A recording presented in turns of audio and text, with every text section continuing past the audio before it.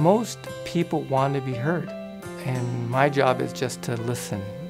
My underlying goals is really to do what the patient wants, give them my experience and insight, and just to be there as a resource for them. I find it's very easy to be wonderful on the first meeting. The question is, can you be kind and be reliable that on the second meeting, the third meeting, if you call, will I return your call? And I really put pride in that. I will call you back. I will email you.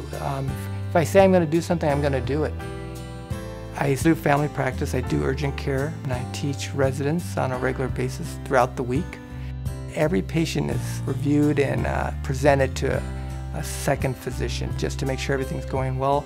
The faculty do their best to keep up with what is most up-to-date, evidence-based, best care. It's a good win-win situation for the patient. I hope that when a patient leaves our office that they felt like they were listened to, and that they feel like there's a group of people who are going to do everything in their power to help them. I'm Daniel Thwaites. I'm a family physician for John Muir Health.